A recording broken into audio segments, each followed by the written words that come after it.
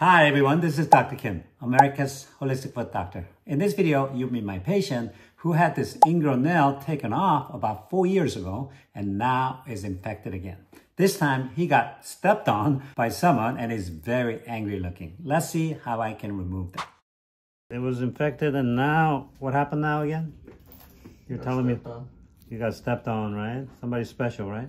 Yeah. Yeah, somebody special stepped on him and then got it all infected. It looks quite angry, so we need to get it all out. And then this time, last time when I pulled it out, we were gonna kill the root, but that didn't happen. But this time I think we definitely need to do it, right? Yes. Okay. Now he's convinced that we need to fix this permanently, but now it's infected, so now we're just gonna get rid of the infection first, and then we'll probably do this next few months to completely kill the root so they won't come back. Right, Jonathan? Yes. Okay. So, because this meat here is going to prevent this new nail from growing nicely, so we have to make sure that this area calms down before you do the procedure. You feel it? No. Okay. Well, I'm gonna feel it later. Oh, you already feeling what you're going to feel later? Yeah.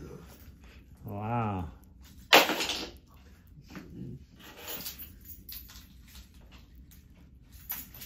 Okay, you don't feel it, right? No. Okay.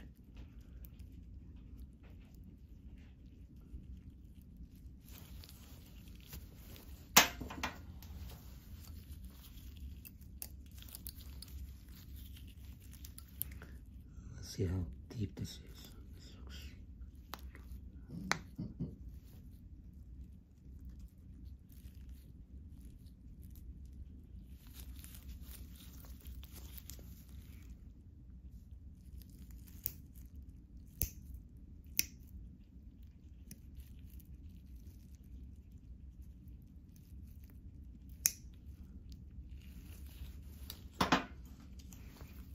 Let's put it in a little bit.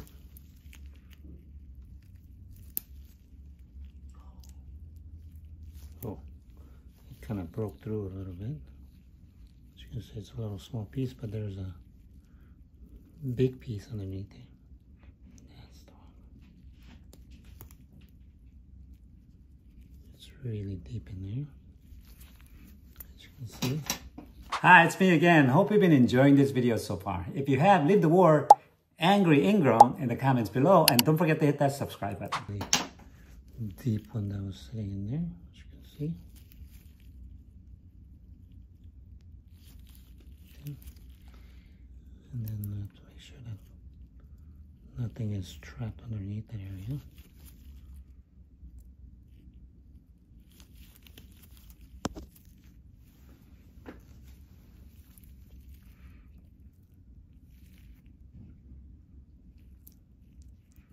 Pretty clean there. Let's get this in. There's that other piece. Why are you making that face? Hmm?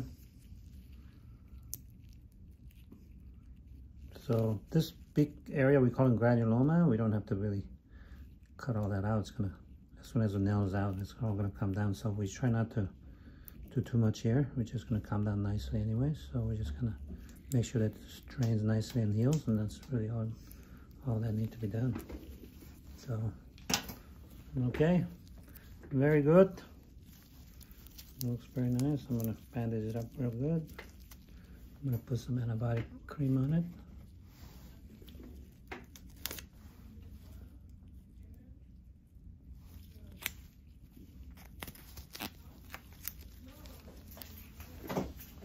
Okay, and then you're going to start soaking, right? You know the whole drill. Yeah, soak it twice a day until I see you in about a week or so.